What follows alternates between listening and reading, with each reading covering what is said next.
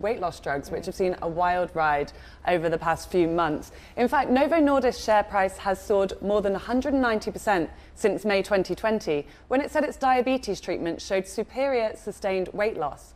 Its Wegovy obesity drug has since shot to fame, rolling out in the US and Europe in earnest this year. Speaking to CNBC in November, the CFO put anti-obesity drugs at the heart of Novo's expansion plans. We are in a sweet spot, to a comment.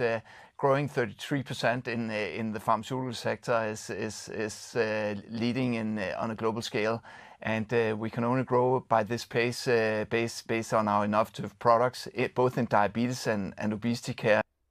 Meanwhile, Eli Lilly and its newly approved drugs have boosted competition in the fledgling market. CEO David Ricks told CNBC where they fit into the firm's strategy. It's obviously a very large potential market. That has to be proven out with the leaders now. I would just point out that, probably on the one hand, if you're running a major pharmaceutical company, you have to pay attention to this category, and it's, probably malpractice not to consider investing in obesity given the opportunity ahead. On the other hand, I think Lilly is a leader here, and we plan to make it hard to be caught. I think we've really gone after this. And of course, competition's good, we're all for that, but Lilly aims to invest to win here.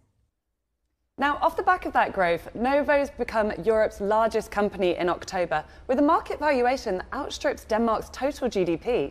Converting its profits from dollars pushes up the value of Denmark's krona and has allowed the country's central bank to keep rates low. Looking ahead, though, the drug's rise could have wider implications. Competition is booming as rival firms fight for a piece of the pie. A pie that Barclays says could be worth $200 billion by the end of the decade. Analysts expect such rapid growth to impact sectors like fitness, food and healthcare, and even ones as diverse as travel and retail. Still, a lot will hinge on the outcome of clinical trials. In 2024, Wegovy and Eli Lilly's Zepbound will be pitted against each other in a trial, with their applications for dementia and addiction also getting put to the test.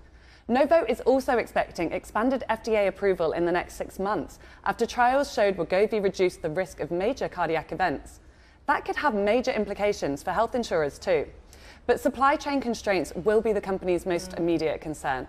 Both firms have said they'll ramp up production over the next year, but there are concerns over whether they can meet this demand for these drugs. So interesting. Thanks for the overview. Also, pretty remarkable. No one thought at the beginning of 2023 that the best performing stock would be Novo Nordisk and that it would completely consume all other stocks in the European markets this year. Taking a look back at the stock 600.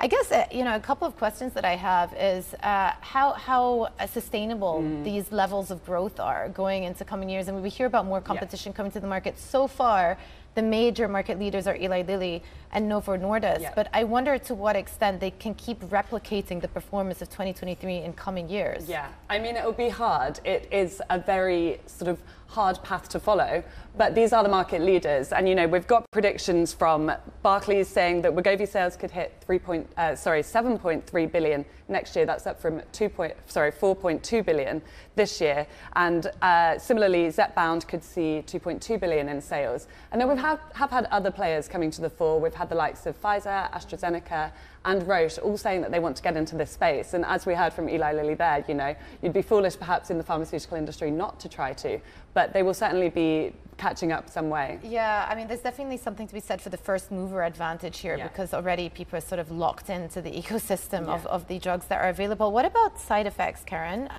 You and I were just speaking off record. I do have a friend of mine who has been on Ozempic. She's lost a lot of weight, but she's physically not eating that much. And because she's not eating, her hair has actually started to fall out. I don't think it's a side effect of the drug, but the fact that she's just not eating, getting enough nutrition. Is there enough talk about some of the side effects of these drugs and what happens when you stop taking them? Absolutely. I think that is an area that there is perhaps not enough sort of evidence of, coverage of lately. We haven't seen people using these drugs for long enough to see what the long-term implications are. But certainly we're seeing results that when people move off the drugs, they are gaining that weight. So this implies that they're going to have to use it for a long time. And some of the academics I've spoken to who are doing tests in this area are looking at the impacts on the risk-reward system in the brain, because, that could have implications for whether people can, find fulfillment, find enjoyment in all these different pleasures or vices, whatever you may call it. And for those with potentially depressive tendencies and the like, that could have big implications as well for their behaviours. I've heard that as well. There's sort of this just numbness of sensation that goes along with it too. So it definitely does come with caution. That there are pros and cons, as with everything. Absolutely. Karen, thank you so much.